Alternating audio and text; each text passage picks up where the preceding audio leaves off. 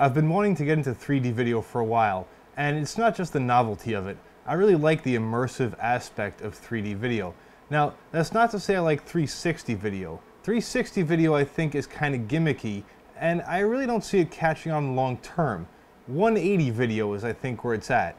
In most things, except maybe a nature documentary where you might actually want to look around and look behind you, it's fairly useless to have stuff behind you. Like if you're watching a narrative, whatever you're supposed to be focusing on is going to be here, and what's behind you is going to be incidental at best. Like let's say the cameras I was shooting this video with were 360 cameras. What is there to see behind them? Absolutely shit all. There's like a water heater and a boiler and a washing machine. Like, do you really want to turn your head and crane your neck just to see that? And it's dark back there. Like, I have to light that too? For what reason? Like, yes, if you're doing a tour of a city or some kind of documentary, I could see it being useful. Like, there's a video tour of Hong Kong. That was cool to be able to look around where I wanted to look, not just where the director wanted me to look. So anyway, agree with that or not, I'm just trying to tell you why I'm going with this stuff rather than 360 cameras. And even this stuff, like the lenses I have here, are not going to give me a full like fisheye 180-degree field of view. It's going to be a fairly narrow field of view because I'm looking to make narrative videos where I'm telling you what you want to focus on and where there's not going to be anything else of interest in the video for you to turn around and look at. If there was, I would consider another option like... If there was, I would definitely go with 360 cameras or very wide-angle lenses. So I had a few requirements when deciding on a 3D rig. I wanted it to be light, not necessarily the whole rig. For example, I have recorders here that are not light and not small, but I wanted the cameras themselves to be fairly small and light so that they could go on a gimbal or pretty much be put anywhere they needed to go. In a car, hot air balloon, I don't know, whatever. The point is small and light. I wanted it to be 4K, even though right now that's not going to be taken advantage of fully because most distribution systems, let alone vision systems, don't allow for a full 4K image per eye. In fact, at best, you're looking at a 1440p image per eye, and even that's not the full 2560 wide. But the way I look at it, when I'm mastering stuff, I want the source footage to be as high quality as possible, because maybe I'll make a really cool video and one day I'll want to re-release it in 8K. Well, not really 8K, but you know what I mean, 8K wide. Now there's plenty of small, light, portable 4K cameras out there that could be used for 3D. GoPro. One of the major features that you absolutely need for a 3D camera system is the ability to take Genlock, or frame sync, or whatever you want to call it. It keeps the two shutters in sync so that you don't end up with a weird lag. Like for example, I'm shooting this right now with two cameras that are not synced. If I'm not moving too much, you're not going to really tell the difference because you're going to get the 3D effect. If you're looking at the background, which is static, you're not going to notice that the frames in both eyes are out of sync. But if I move very fast, you're going to see kind of a weird blurring effect and maybe get a little bit of a headache. So if that is happening to you, I do apologize. Obviously, I haven't built this rig yet, so I'm kind of using what I have. And it's not really good enough. So that's why, I'll get into this more later, but that's why this is critical. And there's not many cameras out there at a relatively low price point that are small, light, 4K, and take Genlock. In fact, as far as I know, the Blackmagic Micro Studio camera is the only camera that fits that bill right now. Maybe by the time you watch this, there'll be other cameras, but I'm making this in the end of 2016, and this is all there is. And it's a pretty good camera. It's not great, but it has decent dynamic range. It'll beat most any DSLR that way, at least anything in the same price range. It's not as good as Blackmagic cinema cameras, which is what I'm shooting this with, even though those are kind of overkill for this sort of video, but whatever. These are plenty serviceable. Not great low light performance. That's the one thing that's really iffy about it. But if you're shooting a lot of outdoor stuff, you want to do 3D video of sports or other sort of action-packed things, roller coasters, I don't know, whatever else, then it's a fine choice. I'm going to be shooting indoors in a controlled environment where I can set up the lighting how I choose, so it's a fine choice for me. So I already had one micro studio camera, and that's what's in here, and it's been working great. I've used it as the overhead camera in a lot of my videos. I like the image, I like the color. It's actually easier than the cinema cameras because I don't have to grade it extensively just to get it to look normal. If you're going for a cinematic look, yeah, this camera is going to be harder to grade the way you want, and it's not going to give you as good an effect as Blackmagic cinema cameras. And I'm not saying Blackmagic, because I'm sponsored by them. I just happen to like their cameras at the price point at which you can buy them. I get all of mine used on eBay for like less than half of what they sell retail. So I have a bunch of Blackmagic cameras, but I don't spend a lot of money on them. To get good quality, cinema quality 4K video, these are really the only cameras you can buy without breaking the bank. Everyone will say, oh, there's far better cameras. Sony makes better cameras, Canon makes better cameras. That's arguable on a number of different points, but at the price, they don't. One other thing for 3D video is lenses. You need matched lenses. Like, they really need to be exactly the same. And that's hard to find. Like, you really want them with like consecutive serial numbers or nearly so. I haven't got that here. I kind of settled for, again, I bought these on eBay. They were new in box, but severely discounted. I haven't tested them yet, actually. I hope they work. But anyway, they're 14 to 42 millimeter, f3.5 to 5.6. I usually like a wider aperture than that, but again, I'm trying not to break the bank with this setup, which is probably what you're trying to do also if you're watching this video. The reason I got these lenses as opposed to many of the other MFT lenses out there is because these support electronic zoom. So in other words, and it's compatible with the Micro Studio camera specifically. In other words, you can control the zoom of these lenses remotely, which eventually will come into play because I want to build some kind of controller for these that'll allow me to adjust both cameras simultaneously, which is entirely possible with Blackmagic's suite of products, whatever you want to call it. They have an Arduino shield that can transmit commands to this camera via SDI. That's going to be a project for another day though. I don't have those things here because I didn't want to add to the expense of this whole mess, which is already kind of costly. I mean, as of right now when I'm recording this video, these Micro Studio cameras, you cannot get them cheap on eBay. You can pretty much only get them new on eBay, and they cost the same as they do on B&H or Amazon or anywhere else. That being said, again, for the price, these are the best cameras I think you could buy for a 3D rig, you know, given their constraints. I mean, the sensor for one. My goal in producing 3D content is for it to be seen on things like the Gear VR or the Google Daydream or even the Oculus or HTC Vive. And there are a few other things that you might not think of when putting together a rig like this. Now, first of all, these cameras are small. You want the intraocular or interaxial distance to be similar to the human eyes, which is about 3.5 inches. These cameras, if they're butted up against each other, put the center of the lenses 3 inches apart. Now, they have ports on both sides, which, actually, you know what, let me show that. And so you can't actually butt them up against each other. So I'm trying to get away with keeping these as close as possible to try to keep that 3.5 inch distance between the center of the lenses. Now, one side of the camera, you could technically get away with not using the ports. It has headphones, SDI in, SDI out, and a microphone in. Now, you could use HDMI out to record all your video, but HDMI doesn't have as high a bit depth. It's not going to give as good color rendering. But I like to use SDI for recording and HDMI for monitoring. Now, that's monitoring even if the HDMI and SDI are hooked up to the same video recorder, because by switching inputs, I can switch whether I'm seeing the menu system on the HDMI output or the clean video on the SDI output. And as I said, I want to eventually use the SDI input to control the camera, and so I can't go without using the ports on this side. And on this side is the aforementioned HDMI port, as well as an expansion port. It's sort of a multi-connector for all sorts of other features that this camera supports, including Genlock, which we need, LANC or LANC, I don't know, do people call it LANC? I don't even know. LANC control, and a bunch of others. Oh, including power. So if you don't want to power it off a single battery, if you want to power this all off one battery system, then you kind of need to tap into this port anyway. So like I said, both sides need to be wired, which means you need a lot of right angle connector cables. Now, right angle adapters aren't always going to suit the purpose because they tend to be bulkier than just a connector on an end of a cable.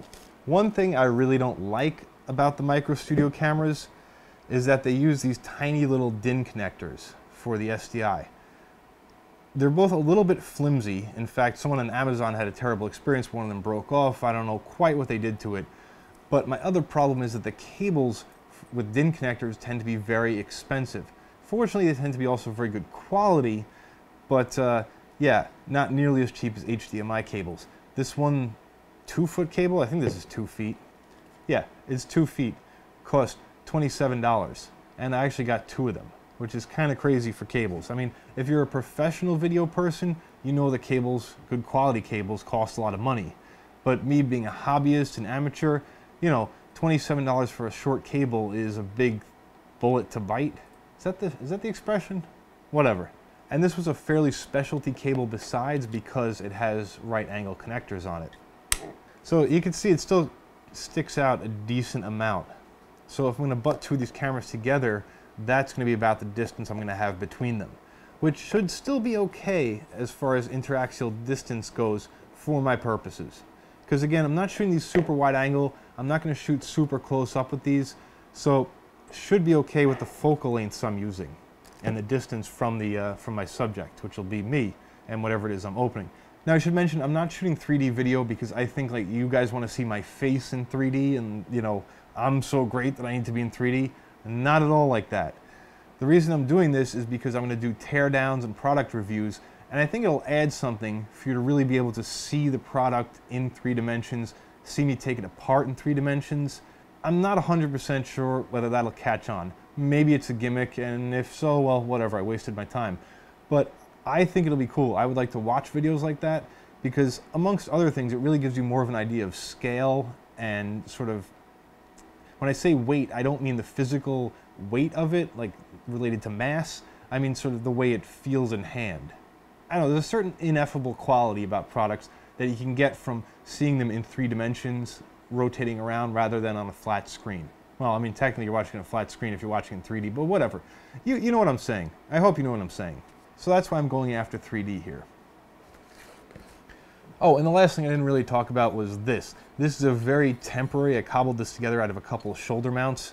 It basically is just 2 camera mounting plates that are almost exactly level with each other. I'm gonna have to fur this one up maybe with some washers, I don't know, or maybe with some foam pads.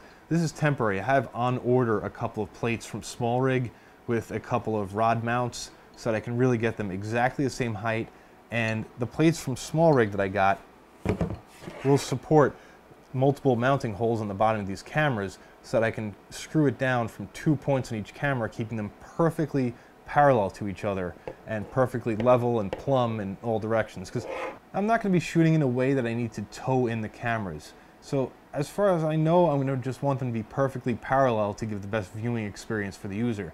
These cameras right now that I'm shooting this with are towed in a little bit. These are a little bit far away, a little bit longer focal length, because that's sort of to compensate for the distance between the 2 cameras, which is fairly significant. It's probably about 10 inches. So that's why they're all the way back there, so that your eyes don't hurt as much when you're watching this. Like I said, not ideal. One question I've seen, and this is not going to be a review of the Micro Studio camera, even though I already kind of gave one, but people always ask, what media does it record onto? It doesn't record onto any media. You need an external recorder like the Video Assist or the Atomos Shogun or Ninja or whatever else. Blackmagic does make an identical looking camera that does record a video internally, but it's only 1080. So that's why I'm going with the Micro Studio camera as opposed to the Micro Cinema camera. Micro Cinema camera is only 1920 by 1080. This is 3840 by 2160. The Cinema camera has a better sensor with more dynamic range. It'll just generally look better. So like I said, this is a bit of a compromise, but again, probably the best camera in this price range for this purpose. Now, aside from the camera, there's not too much in this box here. You get 1 battery, which is nice. It's a standard Canon LPE6, same as the 5D Mark III uses and 5D Mark IV, I think. I'm not sure if that does, but it's a very common Canon compatible battery. These are just generics though, not Canon. It comes with a bunch of plugs for various international purposes, a UK plug, a European plug, Australian plug. It's an Australian company, so I'd hope so. And of course, a US plug, because that's where I am, and that's fortunate for me. And finally, the most, I don't want to say valuable, but the most important, I guess, cable that you'll have for this camera is this, the expansion cable. I'm not going to go through all the ports. You can read up on this online. If you don't need all of these inputs and outputs, if you just need a couple, like you need power and Genlock, for example, then you could just fab up your own cable with just those two outputs. I use a standard D sub 15, same as a VGA connector. So really easy to get, really easy to make your own cable. I like that. You know, I was kind of bitching about the DIN connectors on these cables, but like, they're at least fairly generic. I hate proprietary cables. Hate them with a passion. So even though this looks very proprietary, all of these connectors on both ends, on all ends of these, are common connectors you can get really cheap online. And like I said, just make your own.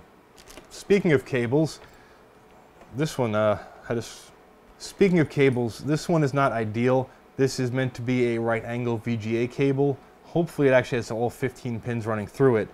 But like I said, if I want to put these two cameras butted up against each other, or nearly butted up against each other, not quite going to work out, you know what I mean? So that's what I was talking about when I said right angle connectors. Now, eventually I want to make my own custom cable, which I put a right angle connector on here. But for now, I got a VGA cable that goes like this, and it's actually not as bad as it seems. It's not blocking the HDMI port, wonder of wonders, because there's an offset to this connector. So that's pretty cool. So this gets me closer. It doesn't quite get me close enough. There's probably about 1.5 inches in it, in that distance. So if I tighten these down, maybe like 1.25 inches. So that would probably give me about 4.25 inches between the eyes, between the lenses. Not exactly ideal. Not the end of the world though, if I'm shooting far enough away with a sufficient zoom on my lens. But that's something that can easily be resolved by, again, making my own cable, which is a lot more desirable than this giant bulky cable, of which I'll have two. Where did I put the other one? You can see like this rat's nest hanging off a couple of cameras. Not exactly cool for portability. But fine for shooting down here in my basement in the studio, as it were. You know, when it's on a tripod, it's not going to get in my way. It's not going to bother me. So I can create the custom cables later at my leisure. So this is an Atomos case, but I had an extra one, so I have my Blackmagic Video Assist in here. I like this less than the Atomos Shogun, which is in here.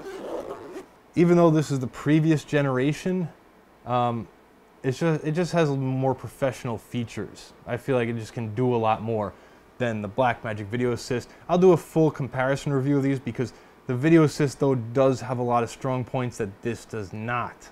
It's actually a really tough call. I don't know which one I'd recommend to you. In any case, I'd probably recommend you get two identical recorders / monitors, because having two different ones means having two different user interfaces, two different sets of cables, two different sets of batteries. This takes SSDs, this takes SD cards. So it becomes a pain in the ass to have two separate ones. I just wound up with two different models and two different brands. If you're doing this from scratch, pick one or the other. I hope to help you out with that soon. So yeah, I think that is pretty much all I need to build this rig. So I'm going to put something together real quick. It's not going to be ideal. It's not going to look super cool, but at least show you what I'm after here. And I'm not going to show you the process because the process is just going to involve connecting cables to where they need to go. I mean, and just mounting two cameras on this. You could probably envision how that's going to go, and when I show you the final thing, you're going to see it all. I mean, there's nothing hidden. It's all on the outside. So anyway, and there it is. Not really the neatest or most ideal setup, but I threw this together in like 15 minutes. Got both monitors mounted here and here, quite usable. Got the cameras mounted on the mounting plate. They're not quite lined up. Like I said, this is not my final solution. That's not a good phrase. My final way of doing it. But yeah, it should suffice for some test footage for now. You know, like everything, you run into problems. You'll notice there's no, well, maybe you can't notice, but there's no HDMI cable hooked up to this camera. It's because it didn't quite fit in with this VGA right angle adapter. But I got another adapter on order, and I can get another HDMI cable that will hopefully fit the bill just right. Definitely too much of a gap between here because this SDI cable sort of bumps into this VGA adapter. Again, not ideal. Gonna do something about that, we'll see. Here on this one we got HDMI, and on both of them I have the full dongle with all those inputs and outputs. And so I have the reference in hooked up to the sync generator down here. And that's really all there is, I guess, to a basic 3D rig. The rest is just making sure the cameras are perfectly aligned to each other, making sure the zoom and focus are just bang on between the two of them so that they're as identical as possible. With cheap consumer kit lenses like these, it's probably never going to be absolutely perfect, but you want to get it as close as possible when shooting so you don't have to mess around too much with the images in post. And by the way, that's another reason I chose zoom lenses rather than primes. I mean, besides the lack of flexibility in primes, even if you get two, let's say 14mm lenses for MFT, that's a decent focal length, at least for my purposes, they're probably not going to be a perfect 14mm each, unless, like I said before, unless you get them in sequential serial numbers from the factory, there's probably going to be a slight variation between the two. And so you're going to end up with different framing, ever so slightly, and different distortion, and that's going to make all the difference in the world when you're trying to put the two images side by side, or over under, or however you're going to arrange it. So at least with a zoom lens, you can tweak it a little bit while you're getting the shot set up. One thing that makes a 3D rig bulky, especially if you're going to try to shoulder mount it or bring it with you in any sort of way, is that you need two recorders. Now you can get smaller recorders with smaller screens. I don't know if you can get smaller 4K recorders though, which is what these both are. So that adds a bit of bulk and is something you definitely have to take into account when planning any kind of shoot. Again, I'm mostly using this indoors in the studio, basement, whatever this place is. So it's fine with me. They could be 14-inch monitors for all I care. Although eventually I do want to take this outside and shoot some way cooler stuff with it than myself talking. And by the way, this is what the view from these two cameras looks like right now. Very boring over there. That's why I wouldn't make that a 360 camera, because why do you need to see that way? Well, I've been Scott, and man, this is close up. Thanks for watching. This has been a ramble about 3D video. I hope to have more on the subject and more about this rig specifically as it becomes a little better developed. A couple more parts I need right here, and we should have something nice. I'm going to start doing a lot more videos in 3D, and I'm going to do both a 3D and 2D option. And I don't know how I'm going to work that. Unfortunately, when you upload a 3D video to YouTube, it makes it 3D. As far as I could tell, right now there's no way to watch it as a 2D video. Like, they can't just stretch out one of the eyes to make the full frame. And even if they did, the resolution wouldn't be great. It would look like crap. So I think I'm going to upload one version of each video. I don't want to clog up my channel with both videos all the time, so let me know in the comments if anyone actually watches this, whether you'd rather see me put a 3D version, a side-by-side version, and the 2D version in the same channel, or should I create a separate, like, Scott 3D channel, which will sound way more exciting than it is, where I can put the 3D videos and sort of just at the beginning of each video just make people aware that there's another channel with the other videos with either an annotation or a link in the description or both. There's a few things I think that need to be tweaked with YouTube and just with this whole process of 3D video and 360 video in general. Like, it would be great if I could upload both videos, both a 2D and 3D version, and have YouTube treat it as sort of the same video, where they both be in perfect sync to each other, so you could switch back and forth between the two, depending on what kind of hardware you were using, whether you're using, like, you know, your eyes or some kind of, you know, Star Trek visor. But for now, that's not really possible. I don't really know why not. I mean, it seems kind of like a good idea, but I guess most people either do 3D or they don't. But again, this sort of thing is an application where it'd be nice to watch stuff in 3D or 2D at your pleasure, rather than forcing one or the other upon you. And I like choice, so I'd rather pass it on to you. Anyway, ramble over. Thanks for watching. I've been Scott. Subscribe. Check out the blog at s.co.tt and whatever else you might want to do on the internet. Yeah. Yeah. What am I even doing with my hands? What the fuck was that? Alright.